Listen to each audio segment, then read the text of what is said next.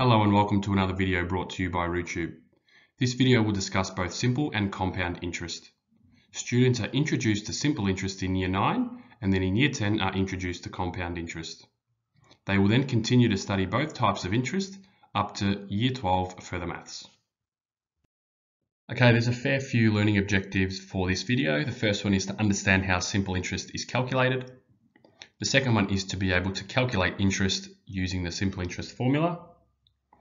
The third one is to be able to determine the rate of interest based on the interest earned, and we're going to use the CAS calculator to help us do that.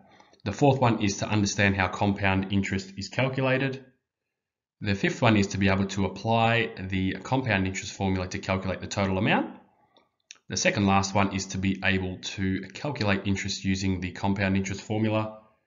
And the final one is to be able to use the compound interest formula with different time periods. All right, let's begin by having a look at simple interest. So simple interest is a type of interest that is calculated on the amount either invested or borrowed. Some key terms that are needed to understand simple interest. So the first one is the principal, which we use a capital P to represent the principal. That is the amount of money either borrowed or invested. Okay, so it depends on the context of the question. The interest rate, which we use a lowercase r, it is the percentage rate of interest. Now it's important to note this can be yearly and is often yearly, but in some cases it will be multiple times per year. Time, which we use a lowercase t to represent the time, is the number of years for which the principal is borrowed or invested. So essentially, how long does your loan or investment go for or last? Interest, which we use a capital I to represent, which is the amount of interest accrued over a given time period. And most importantly, the formula for calculating simple interest is I equals PRT over 100. And you might say, well, where's the over 100 come from? And that comes from the interest rate, because the interest rate is always written as a percentage. So PRT, so P times R times T. So your principal multiplied by your interest rate multiplied by the time over 100 will equal your interest. All right, so this is your simple interest formula. And the total to be repaid is the amount that you borrowed plus the interest. All right, let's have a look at our first simple interest example. So calculate the simple interest payable. Now it's really important that you sort of understand or be able to identify what you're actually being asked in the question. So simple interest, all right, is the first thing that we need to work out. So even if we weren't told that this is a simple interest example, if you just read the question, you should know that you should be using the simple interest formula as opposed to the compound interest formula, which we'll get to in a second. So calculate the simple interest payable on an investment of $120,000 invested at 2.5% per annum for 4 years. Now per annum just means per year, so once a year. So now for simple interest, we know that our formula is going to be PRT over 100. Okay, so our interest is PRT over 100. So our principal is how much is invested, which is our 120,000. Our R is our rate of interest, which is 2.5, and our time is 4. So essentially, we just need to substitute those values into the formula and then use a calculator to assist with the calculation. So we've now got I equals, so it's now going to be 120,000 multiplied by our rate, which is 2.5. Now you're not putting 2.5% because the formula accounts for the fact that it's a percentage already. So it's just 2.5 multiplied by 4 over 100. Okay, and that should give us an answer once you put it in the calculator of $12,000. So the simple interest payable on that investment is $12,000. All right, let's have a look at our second simple interest example. So find the annual interest rate. Okay, so now this question is going to look a little bit different to the previous one. We need to find the annual interest rate, which is our little r. So find the annual interest rate when $5,000 earns $150 interest over 2 years. All right, so once again, simple interest. So let's write down the formula. So we've got I equals PRT over 100. Now, do we have our principal? Yes, we have our principal. We know how much was invested. Now, do we have our rate? Well, no, that's the whole idea of the question, seeing as it said find the annual interest rate. So our R is going to be the unknown. Now, this 150 interest, that's actually our I value. Okay, so we've already been given how much interest we are going to make. And then our 2 years becomes our T. So our R is the only thing that's unknown. So now let's substitute the values into the formula. So it's now 150 equals, because we know how much interest we're going to make, is equal to 5,000 multiplied by R, we don't know what it is, multiplied by 2, all over 100. Okay, so then now, hopefully you'll have use of the CAS calculator. You can just chuck that straight into the calculator with the solve function. So we've got 150 equals 5,000 multiplied by R multiplied by 2 over 100, comma R. And that'll give you the rate of interest, or the annual interest rate. Okay, so therefore our R should be 1.5, and we know it's always as a percentage, so therefore it's 1.5%. So annual interest rate, when we invest $5,000, when it earns $150 interest in 2 years, the annual interest rate is 1.5 or 1.5%. All right, now moving our attention to compound interest. So compound interest is a type of interest that is paid on a loan or earned on an investment, which is calculated not only on the initial principal, but also on the interest accumulated during the loan or the investment period. Okay, so that second sentence is the clear difference between simple and compound interest. So let's have a look at an example. So $100 compounded at 10% per annum for 2 years. So in year 1, we find 10% of 100, and therefore we have $110. But then at year 2, we're no longer using $100 as the principal. We're now using the new value, which is 110. So then now it would be 10% of 110, which is 11, which therefore increases the value to 121. So that means the compound interest is 21. So in the first year, the interest accrued was $10. In the second year, it was $11, and so on. Now the total amount in an account using compound interest for the given number of time periods is given by the following formula. So A, which is the amount, equals P bracket 1 plus R over 100, all to the power of N. Okay, and I'm going to go through what each of those values mean, or the letters mean in a second. So the principal P, which is the amount borrowed or invested, so the same as our simple interest. Once again, R, lowercase r, is the rate of interest, so the percentage applied to the principal per period of investment. So you'll notice R is already over 100. Okay, so that's why, because it is a percentage.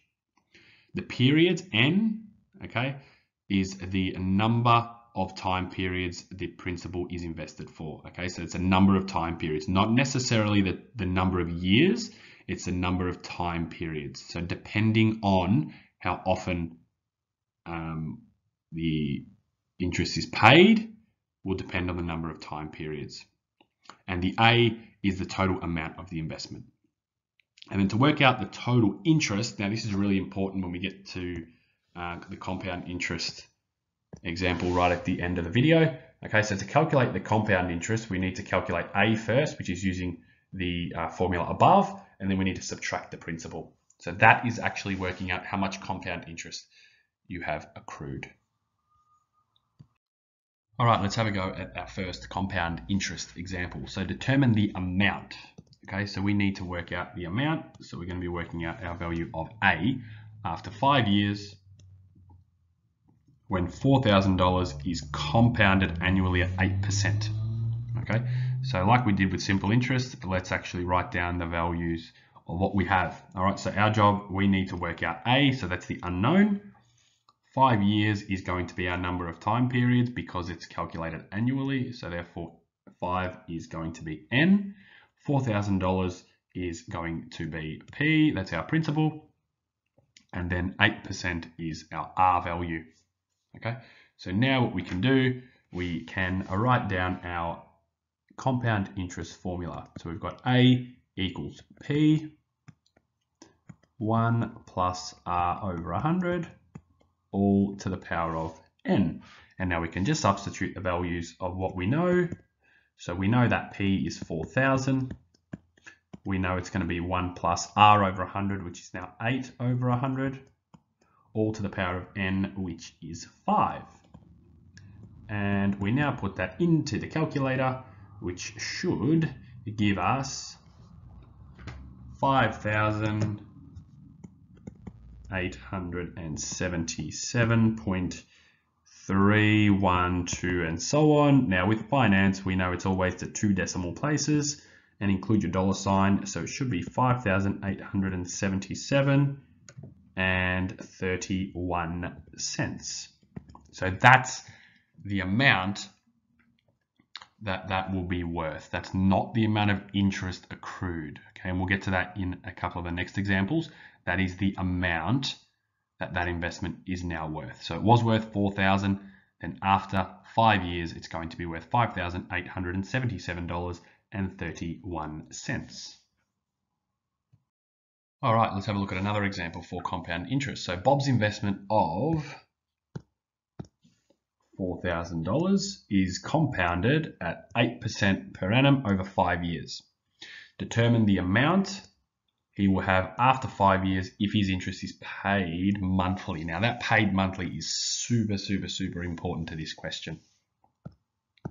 Okay, so let's once again work out what we know. Okay, so we know that our P, the investment was $4,000. That was given in the first few words of the question. Now let's have a look and work out, well, do we know N? Do we know our number of time periods? So some of you might say it's 5, okay? Because it says over 5 years. But it's really important, like I said before, that word monthly, or sorry, the fact that it's telling you that the interest is paid monthly tells you that the number of time periods is not 5. Okay, it means that the interest is going to be paid each month for 5 years. Okay, so what we need to do is we need to convert, or not convert, but we need to multiply the 5 by 12 to give us 60. Okay, so the number of time periods, so essentially how many times is the interest going to be paid? What's going to be paid monthly, which is 12 times per year over 5 years. So N should be 60. And our R value, very easy to look at R and work out that, yep, okay, R is the percentage, which is 8.4. But remember, that is the percentage per annum, okay, per year. But the interest is paid monthly. So that is no longer our R value. Our R value is now, we need to divide it by 12 because it's paid monthly to give us 0.7. Now we have the valuable figures and numbers to then apply into the formula. So we might just, I'll put the formula over here. So we've got A equals P and then 1 plus R over 100 all to the power of N. Let's substitute the values in. So P is going to be 4,000 and then it's going to be 1 plus our R value is 0.7 over 100 all to the power of 60, because there are 60 months in 5 years, essentially. The number of time periods are 60. And then we put that in the calculator, and we should get an answer of 6,078.945 and so on. Once again, 2 decimal places and a dollar sign, 6,078 and 95 cents. So that means the amount that he will have after 5 years, if the interest is paid monthly, Bob will have $6,078.95. All right, let's have a look at our third and final compound interest example. So calculate the amount of interest. All right, calculate the amount of interest earned after 4 years on an investment of $18,000 invested at 3% per annum, compounded annually to the nearest cent. Okay, so we highlight all the important parts of the question. So we need to work out the amount of interest. We'll get to that in a second. Earned after 4 years So 4 years, that's going to be our n value. And the reason why it is because it's compounded annually. So it's once per year. The previous question, it was compounded monthly. That's why we had to multiply. Okay, so this one we're confident that n is going to be 4. Our R is 3%, and our P, our principal, is $18,000. So here we go now. Let's write down our formula. So A is equal to P, and then 1 plus R over 100, all to the power of n. Let's substitute what we have. We've got 18,000, and then 1 plus R, which is 3, over 100, all to the power of 4, which is our n value. And then now we put that straight in the calculator, and we get an answer that looks like 20,259.158 and so on. Again, always 2 decimal places. So we have 20,259 and 16. And some students will stop there. Now, what's wrong with our final answer? Okay, now in the question, we were asked to calculate the amount of interest, not the amount that the investment would now be worth. We are asked for the amount of interest. So if we remember from the very start of the video, we had to calculate our interest when we have our compound interest. We need to use the formula I equals A minus P. Okay, so we've calculated A in the part that we've just done.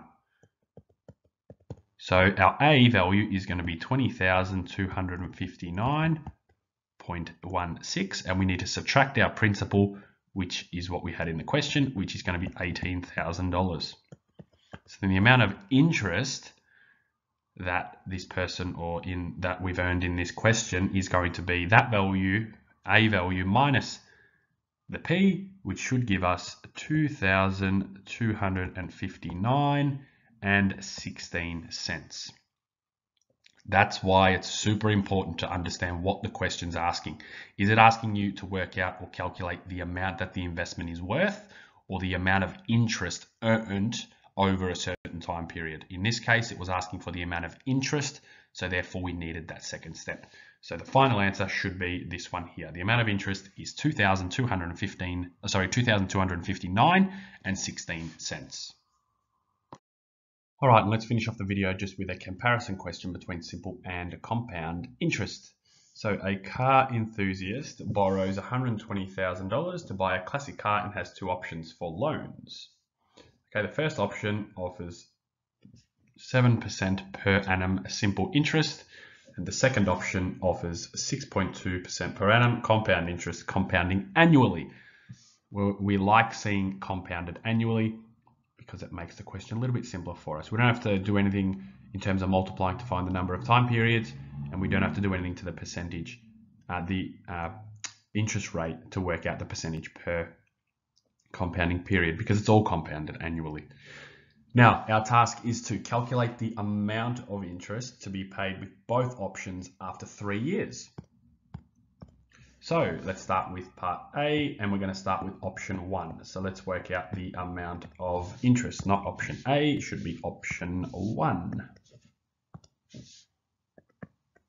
So we know we are using the simple interest formula. So I equals PRT over 100.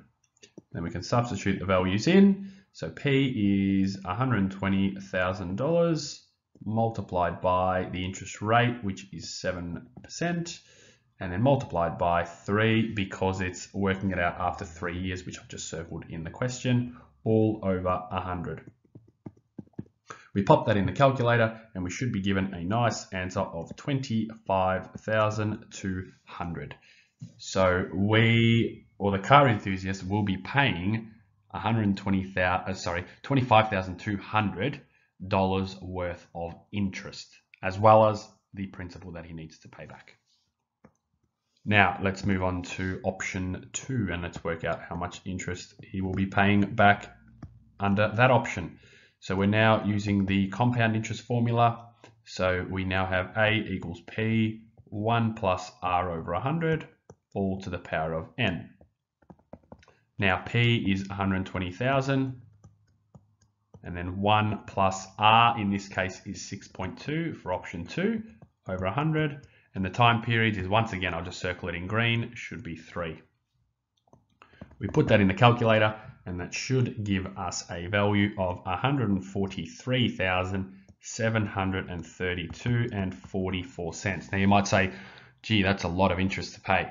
Okay, remember with compound, the compound interest formula, that formula that we just wrote down, that doesn't work out the amount of interest. That works out the amount of the loan. Okay, so remember to work out the amount of interest, it's going to be A minus P. Okay, so we just worked out A, so it's going to be 143,732.44 minus the principal, which is 120,000, and that will give us the interest for option 2, which should be 23,732 and 44 cents, which is a much better comparison between option 1 and option 2. Now that's part A done. Let's proceed to part B, or question B.